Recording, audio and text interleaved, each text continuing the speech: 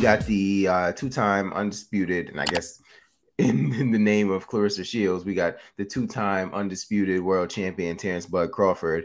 However, for the males, I guess, coming off of the Errol Spence win, there's a lot of question if Errol Spence will even be able to fight in December. I read something vaguely. Don't take this to the bank because I didn't really research. I read something vaguely. Errol Spence is suspended for like 2 months. I think for just the protection of himself. Oh, okay. You know what I'm saying? So let's say maybe that's not on the table next, right? So let's take Spence rematch off the table for now. Mm-hmm. I guess what would you like to see next from Bud Crawford?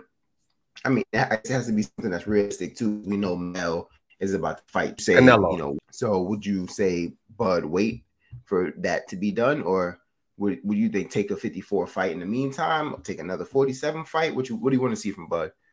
To be honest, I mean, I would prefer Bud just to take on a fight with, because he didn't take much punishment against the Errol Spence fight, right? Mm-hmm. Walk through Errol Spence, one of the easiest fights to date.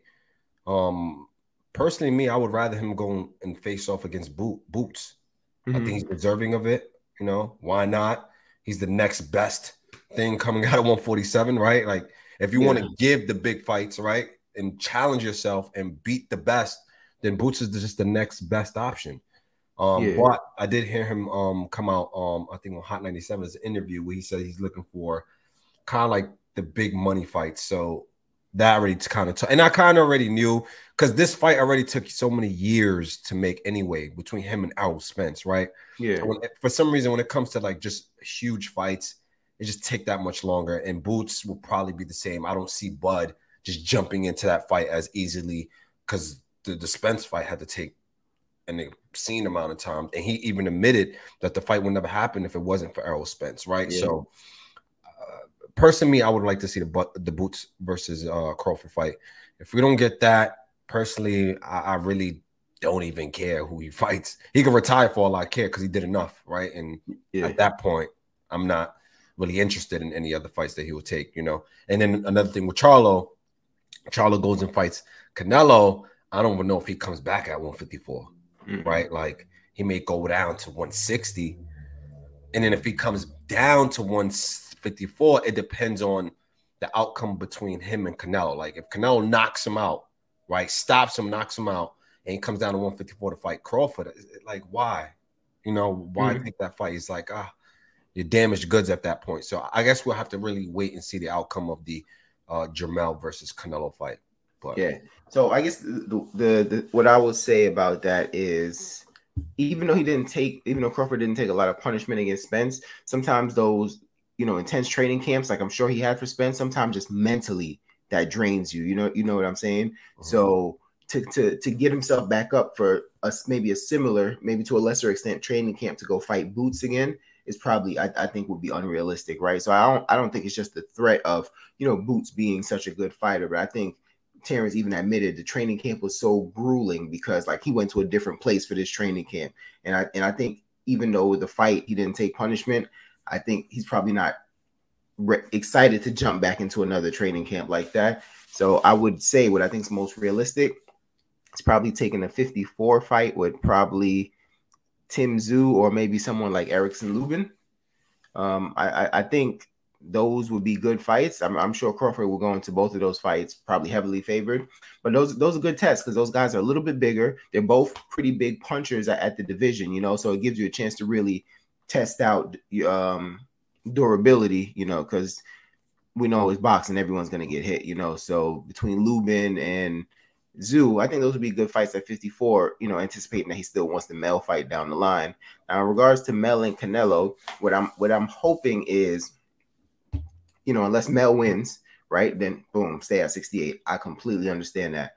But if he loses, I would say, just go right back to 54, because maybe that won't have, unless he takes severe punishment, maybe it won't take as much out of his body as someone like, let's say, Roy Jones, who stayed at heavyweight for an extended amount of time and then, went back down. So maybe if it's just like one fight, like a flash of lightning, maybe it's not as hard as if you've been continuing to do it. You get what I'm saying? Like, let's say if he stays at 68 for 2 years and says, no, I'm gonna go back to 54 versus, I'm gonna just do it this one fight. I'm hoping maybe that doesn't have too much of an impact on his body.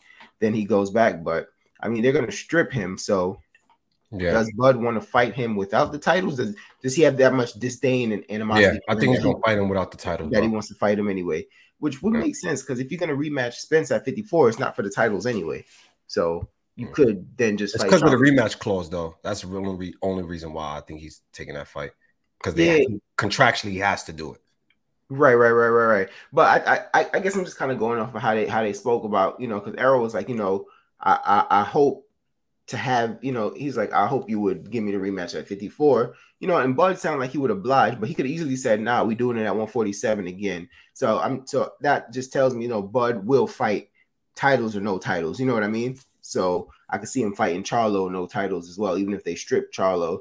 But I do wish maybe we could have just got the Charlo fight before the whole Canelo thing. But I know the Maul situation, but I agree. When Jermell couldn't do it, man, they should have put Benavidez in there. They should have just threw it right in there, like, oh. Yeah, but nah, the and not to get too much into it, but the Bud versus Mel, just do you think that would give us more of the fight that we were looking for and anticipating, or at this point are you kind of just unsure?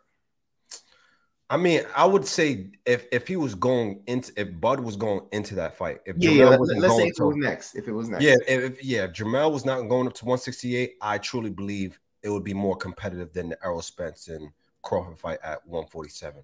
But now that he's moving up, I just don't know what's going to happen, Right. And his history says you jumping up weight classes, coming down, it doesn't have a good effect on the body, because your body's trying to figure out, all right, what are we doing here? Because you're going through training camp, gaining weight, losing weight, right? So, like you said, it depends on the duration of time that elapses between that time. And also depends on, like, how bad he loses to Canelo, if he loses at all, right? It's so many different factors. So we're kind of like in in the dead zone space, So, but it would have been more competitive, I would say. If I had to guess, I would say it would have been more competitive. Yeah, because speaking of Canelo, that's a guy who kind of moves around weight classes, right? But he doesn't really spend too much time outside of the weight class that he wants to really, really fight in. You get what I'm saying? Like, so he's gone up to 75 twice, but it definitely wasn't back-to-back fights, right? Went up to 75, came back for an extended period of time at 68, tested 75 again, then went right back to 68 for a couple fights. And but this is different. You jumping up 2 weight classes, bro. 14 pounds is not like you going up just one. He's jumping up 2 weight classes. That's a big difference. Yeah. It is a big difference. Yeah. Yeah. That if it had been one weight, if he just went up to 160, I'd have been like, okay. But you jumping up to 168, even though you're already a big guy, it's just you got to be able to move with that weight, lose the weight, 14 pounds, and then stylistically you move around already as it is. You didn't have to change your style like Canelo, where Canelo now just loads up, where he's just trying to come and just take you out, right? So it's hard to say, man. But I mean, I would have loved to see that fight, though.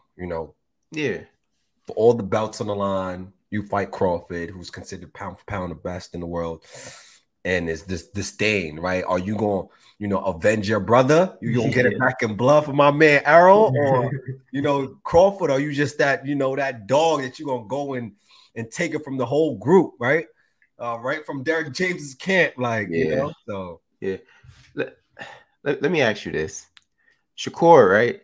Yeah, and I know that's his boy. You got to stand by your boy. But Shakur said he thinks Canelo doesn't have the skills to stand with Bud. He thinks Bud would go up and beat Canelo too. Yeah, he's smoking crack cocaine. He's obviously biased. Like even Bud said himself, 168 is too much. Like that's just too much for him, And Bud was honest with that, which is obvious. If Bud went up there to fight those big guys, he's getting smoked. Like he has the skill. But when you're going against true size and power, the skill set usually goes out the window, right? It's always the good big man will always beat the great smaller man. Like that's just how it is. So him going up in weight, you got to take it. What you're dishing out, you got to be able to absorb it and take it. Like you got monsters up there. You got Benavidez, You know, Canelo, yeah, he's not the same fighter, but come on, you don't know how. And we know Canelo got a granite chin. Yeah, so you ain't just gonna be walking up there, waltzing right through him. If he's taking punishment from Triple G, he's taking punishment from light heavyweights. You're not gonna go in there and just out punch him. You know, you can probably try to outbox him, but eventually, when he starts touching you up, are you gonna be able to absorb that? You know, especially for Bud coming up with those small weight classes. Come on, it's out. He's not. No, he's no. As great as Bud is, absolutely not. I thought it was kind of crazy because I think even at this age, bro, I don't think Bud would get through Triple G at this age, bro. I think it's just too much size and strength. You know, too much size and strength, bro. And then you know what they say: the punching power is the last thing to go. You know what I'm saying? So it's like, I don't know. I just heard it. You know what I'm saying? And I was just like, damn, that's kind of wild, bro. I know I should, man, but that's kind of wild. You know what I'm saying? Bro. To even kind of entertain that.